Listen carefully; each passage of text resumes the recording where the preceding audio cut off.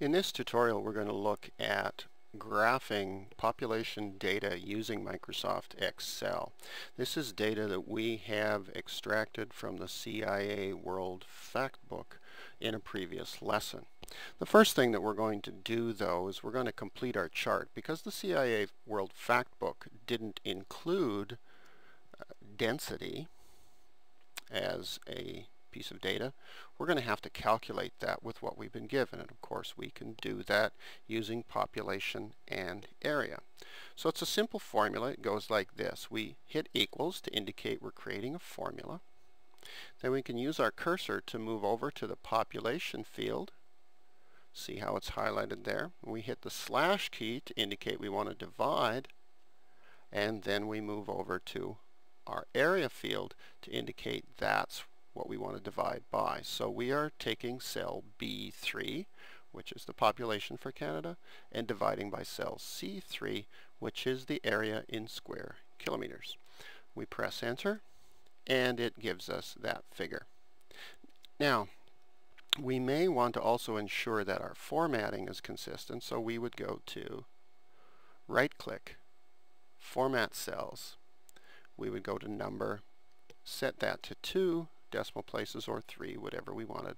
Let's just change it to 3 in this case so we can see that reflected, and click OK. Alright, now we could do that several times for each of the remaining cells here, but it is also possible to copy that formula down. The simplest way to do that is to grab this corner right here, click, and drag straight down. When we do that, the formula is copied down.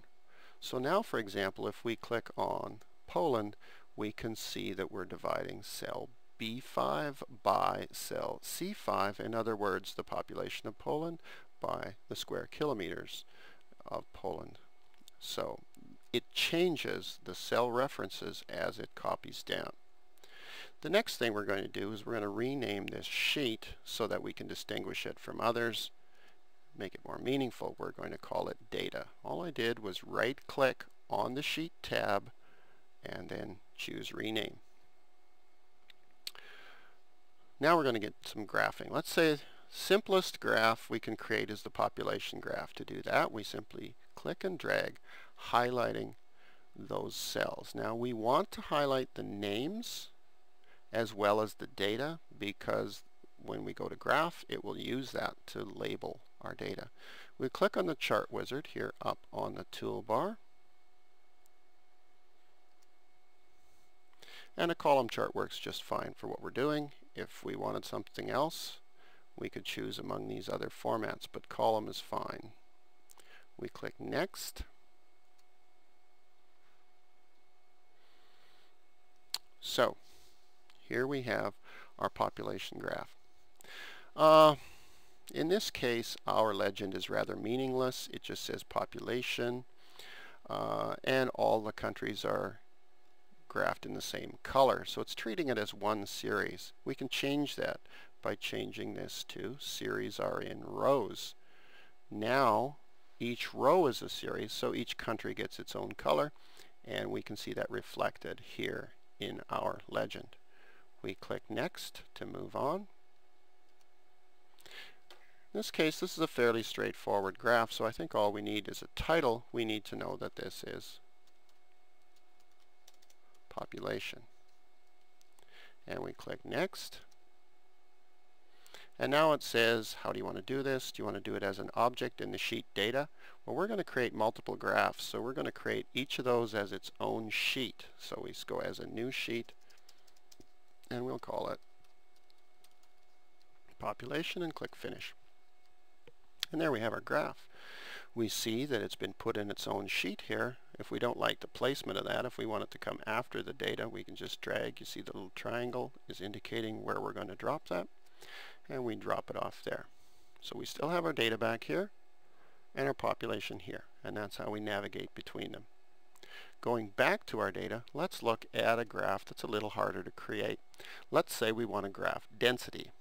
So now we're going to highlight this by clicking and dragging, but we don't want these fields in between, so we need to find a way to highlight this without choosing those. So we hold down the control key and drag down. And now we see we have the cells just in that field highlighted. Again, we click on the chart wizard. Again, column is fine. And again, we'll probably prefer that to be in rows, so each is a separate series. Click Next.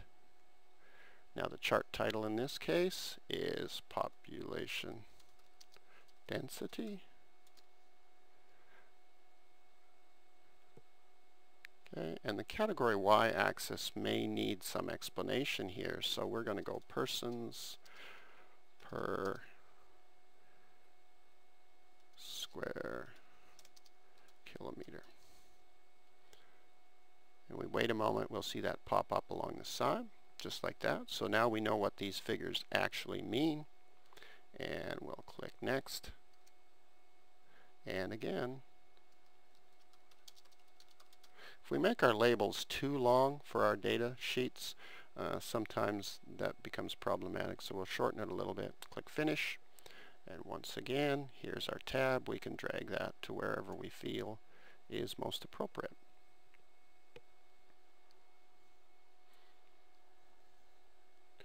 This really starts to illustrate for students the difference between a country like Haiti and a country like Canada.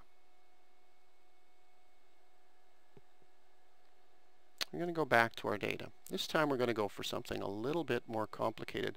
We're going to analyze growth. But to do that, we're going to, first of all, highlight our labels so we have those. Control-click on these cells, and we're clicking and dragging while holding down the Control key. That's births and deaths. Now I'm going to come over here to migration, because that also has an effect on population growth, and I'm going to highlight that. So with births, deaths, and migration, we have all the ins and outs of population within the country. We're going to chart that now. Again, just choose a straight column chart. Go Next. And two ways we can look at this. We can look at this with each country's figures side by side, or if we change this to rows, we can look at births in all the countries side by side, deaths in all the countries side by side, and migration in all the countries side by side. Either way is a legitimate way of looking at the data. In this case, we're going to stick with columns so that the country's figures are clumped together. Go Next. We're going to go for the chart title of Population Changes.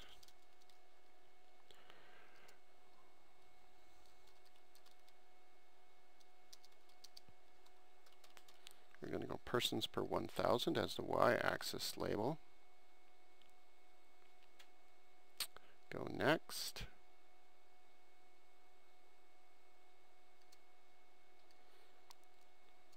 Call this Pop Change. We're going to put it in a new sheet once again. Click Finish.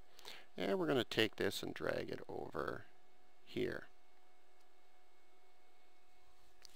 Now we can see that there are negative population changes in countries like Haiti and Poland. That is, we have a net exodus of people in the country, so that can generate some discussion. But what we would follow this up with is probably asking the students to anticipate what the growth graph would look like, because we have growth as a field. So they can look at this data, graphically represented, compare births and deaths, let's say in a country like Angola, and migration, and they can see what they anticipate would be the growth for that country. So that's a quick overview of how you could do some population graphs in Microsoft Excel.